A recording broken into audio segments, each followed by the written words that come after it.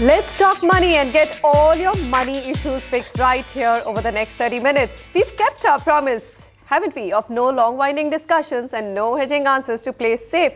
We'll keep it short, we'll keep it smart. Let's just hop across to our first live guest who's joining us from Bangalore, Ashok Kumar. Hi Ashok, good to have you with us. Tell us what's going on in your life.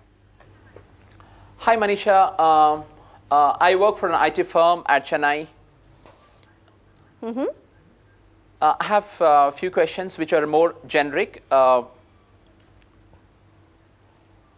is the reliable asset class to build corpus as part of the retirement planning? That's your first question, Ashok. Either Is that ULIPs or SIP in mutual funds or PPF or real estate? let's just take that first question, Ashok.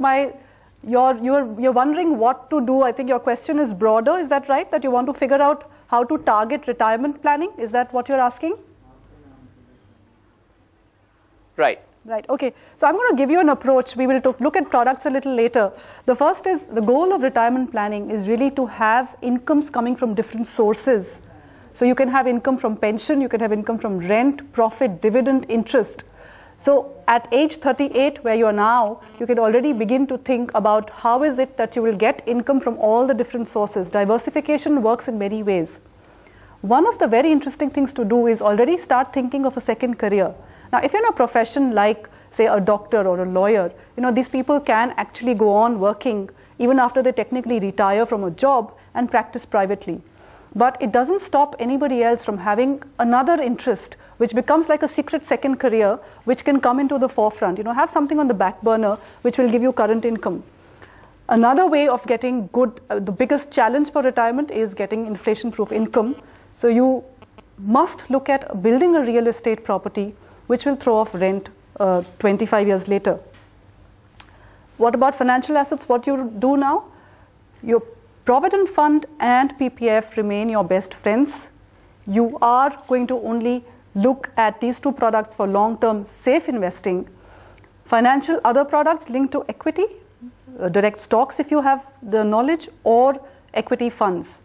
So this is the basket of products that you need to use. And again, just remember, diversification is not just across asset classes, but even as a mental tool when you're looking at different sources of income. So that is something that most people don't realize early on in their lives and leave it too late. So you're saying real estate and equity, ULIPs, no? No ULIPs, absolutely not. You don't need them? No ULIPs, no fixed deposits for retirement. You're hedged in risk-free assets through PF and PPF. Don't do more. Rest of it between real estate and equity linked. That is the only thing which will give you inflation adjusted returns and will build you or help you build the largest corpus. Choice with you later. Absolutely. Ashok, what else? What else do you want to know? Okay, my second question, Manisha, is which option of investment is less risky and benefitable for the consumer? Investing in lump sum when the market is low? Right, go ahead. Or not timing the market and invest through SIP? All right. Well, what can I say?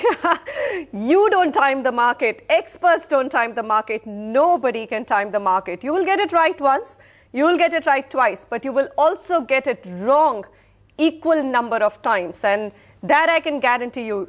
If it was that easy to really time the market, believe me, a lot of people would have done just that. They would have just got into the market when it was at the lowest and cashed out when it was at its highest or close to its highest and really never have to do any real work.